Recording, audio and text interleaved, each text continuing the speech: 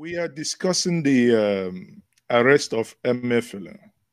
Obviously, I know you are a staunch critic of the man, but if we start by asking you, do you think we have gone back to when, arguing back and forth like we did in the year 2014, when the then regime or government of Goodluck Ebere Jonathan was trying to arrest Sanusi? Or do you think his own case is different from that of Sanusi? Obviously, when you look at the level of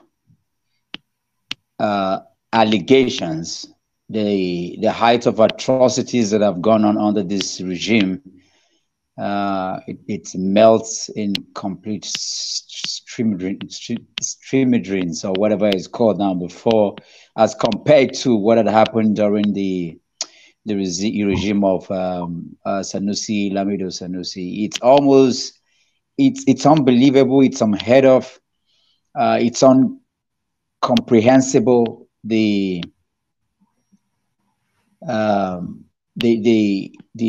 kinds of allegations, the figures, and the storylines. It's just, even the worst of criminals will arrest, Emiefele, just based on the news making round and some of the depth of knowledge of what has transpired under the Buhari regime while he was heading the Apex Bank. So obviously, this is in the following hours and weeks and days, Nigerians are going to be very astonished as regards the things that have happened under the watch of Emiefele. Before you join me, there was an article that I read out which alluded that there was a $1 billion transaction that happened with the Afri-Exim Bank end of April, and that about $750 million out of that money was quickly transferred to a Dangote account in Dubai. And the president-elect then, quote unquote, was not aware of that he was arrested based on that transaction that was linked to the Dangote refinery. Then you ask yourself, should that then be the case? Why would he alone be arrested if it's such a thing? Or are some individuals more equal than the others? That's also, this comes back to what I started saying while you introduced me, that in the coming days, a lot are going to unfold, and Nigerians are going to be like in awe. This is just one side of reasoning and questioning, like, yeah, should he be the only one? But I guess it has more to do with the fact that I want to believe, and Nigerians wants to believe, that this is just the beginning of the unfolding stories that we're going to be, and also the arrests, that is going to begin, so because there are many parts to this, I don't think, going by the revelations of allegations, that even the former president, Muhammadu Buhari, would sleep pretty well in Daura or wherever he is. And so many other names too are going to, come to the fore as we go. So I think it's going to be a very interesting journey. So are you sitting down there? We are sitting in two different locations in Abuja. Are you sitting down there saying that, believing for 1 second that whatever, whoever, and however the investigation goes, that someone in their right senses, in the Nigerian context, would ever talk about inviting Buhari for questioning, talk less of even exposing some of the things he's done? I'll tell you something.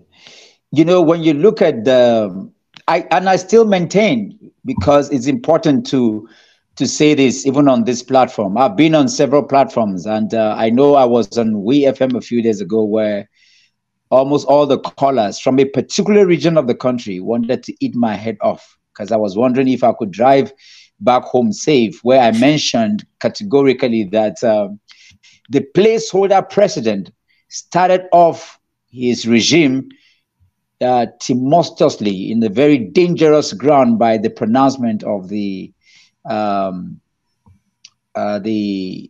removal of the subsidy regime. And I said so because, I mean, the case is still in court. I can say that he is not my president, not because I want to degrade or not because I am lawless, but because the case is still in court. And I believe in the Nigeria judiciary. I still have to hold on to something to believe in. And if truly we believe in that, then you have to know that both the inauguration, both the presidency of placeholder President Bola Ahmed Tinubu is a placeholder. And I understand that because there is no need to have a vacuum in any country, especially a country like Nigeria that is very is on the edge. It was important to have that inauguration.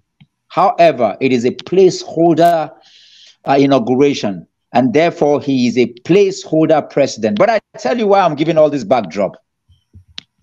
To have the man come on the first day, probably first hour, first of everything, to make that kind of pronouncement. Side by side, while I query that, because there is no regime that loves the people. Any policy that puts an untold hardship on the people is not a good policy. And I have said consistently, as a leader and as a leadership consultant, I maintain that leadership is about inspiring the people.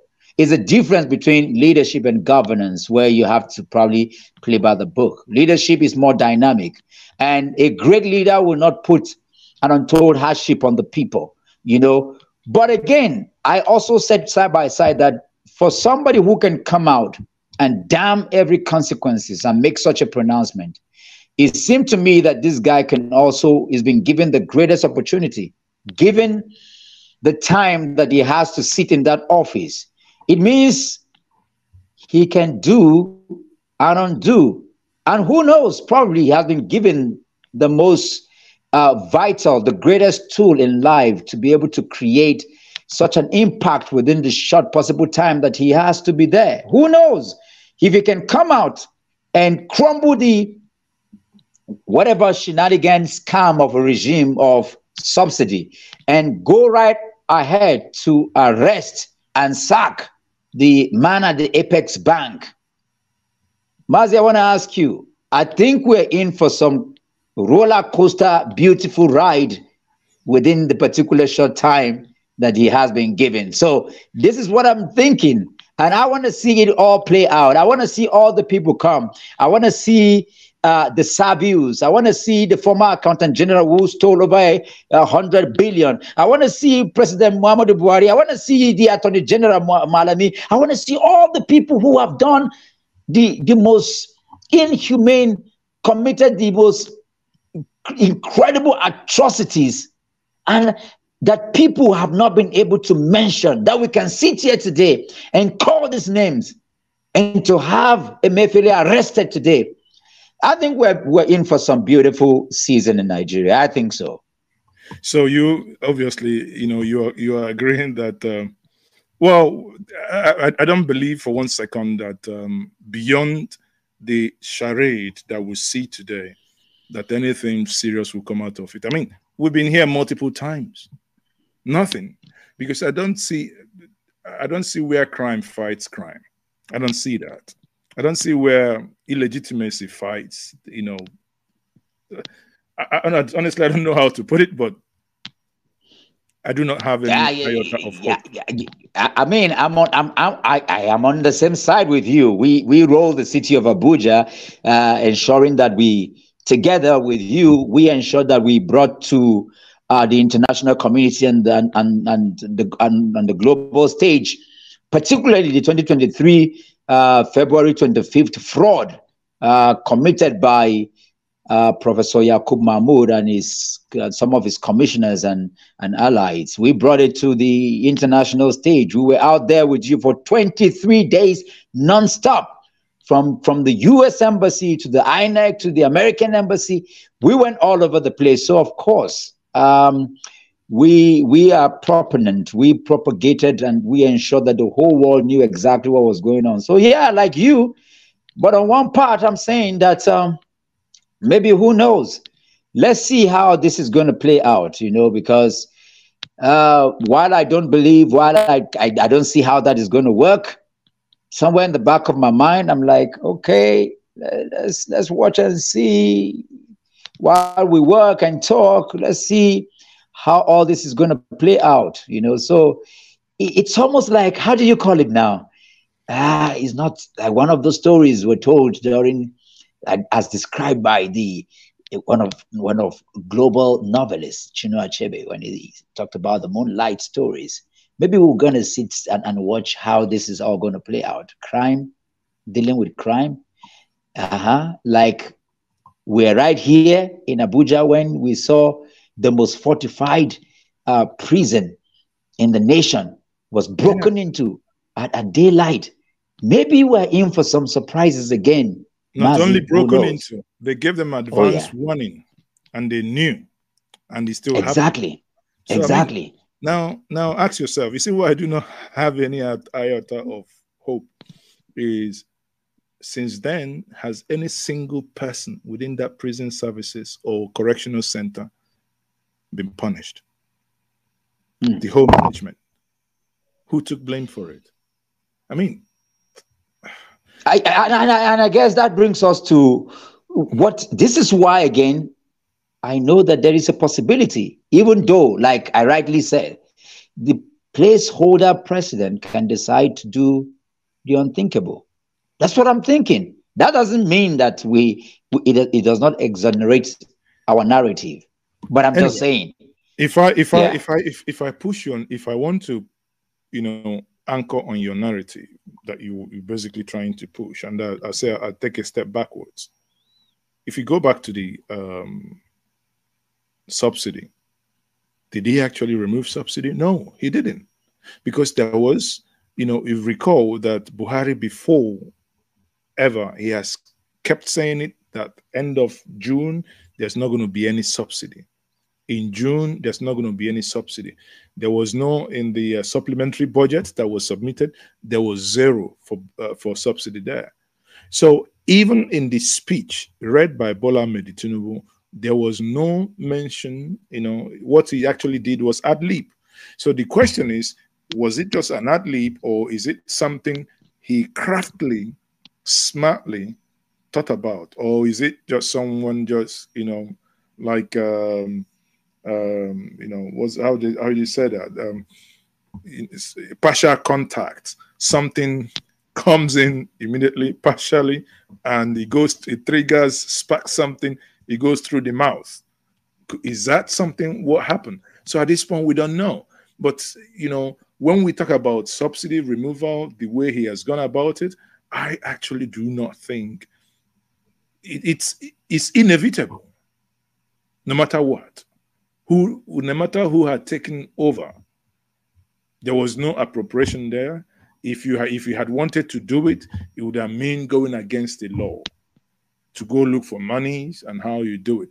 But one thing that is very clear is, like Peter Obi normally says, he was going to do XYZ, that over 50% of this crude oil that we don't consume it, that he was going to find out who drinks this oil. Without even coming in, we already find out the people drinking it like coffee. You know, we now know that Chad, Cameroon, Okada riders in Cameroon are protesting. Taxi drivers are protesting. Why? Because our own crude oil, our own oil has gone up in price. But if you ask me, I think we increased price because of our ineffectiveness to protect our border. If we could police our border, There is no reason why our oil should go over 250 naira. That's my honest take. But again, just like when we couldn't fight insecurity, do a lot of things, the Naira redesign policy stopped kidnapping overnight and stopped a lot of things. But it's the inability of the state to actually take full responsibility in protecting life and lives of the citizens that actually leads to that.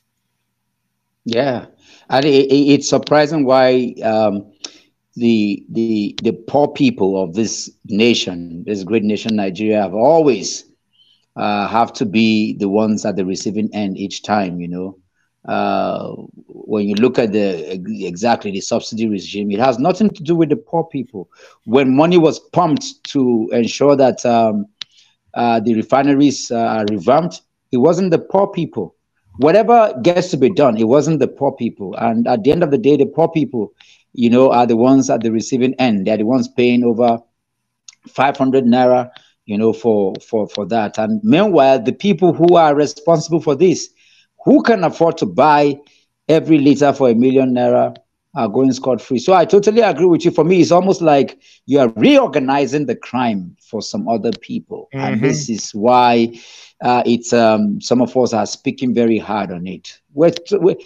If truly you mean well for the people, increase salary, put transportation palliative in place, ensure that one refinery alone, one of the big refineries in Nigeria, is enough to serve our internal consumption rate. We have all this already marshaled out. And of course, why the monopoly of refining of crude oil, like we have seen, with the Dangote? We have come to the point where we can mention the name now because this is not permissible anymore. We've gone from salt, from sugar, from all kinds of things. No, we don't want to get to a country where we are building arsenals for just one dictatorial, section or particular person in this country. We must liberate our policy and our system. Yeah, so grant certification for people to own and be able to refine our crude. Don't forget, Mazi, that the abomination of this regime, people don't know, but it's good to say it here. And I said it's very annoying when I hear some of the discussions going on some of the traditional media houses where educated people. I mean, I've traveled around the world, and I don't want to sit under any. May not get angry to that point and spill things that are not required in terms of what we're supposed to say as a people. But our crude, which is one of the finest crude on planet Earth, we are forgetting that petrol is just one of the tiny products out of it. We have the jet fuel, we have the diesel, we have the kerosene, we have so many other byproducts from it. We're not even talking about all of this product. We're talking about just petrol, which comes back. Guess what? We don't even use our own petrol from our crude oil. They import some lesser non-quality product for us. That's what the NNPC keeps bringing in. That's why our cars are getting spoiled. That's why the pollution rate is increasing. That's why people are getting sick. Go to River State and see the amount of soot and all of that are coming out even from just the production of the crude oil. Nigerians are paying, are suffering, our environment is being degraded and all of that.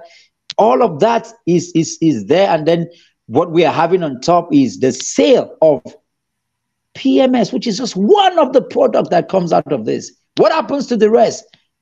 And so you don't want to look at this crime that is going on. It's on.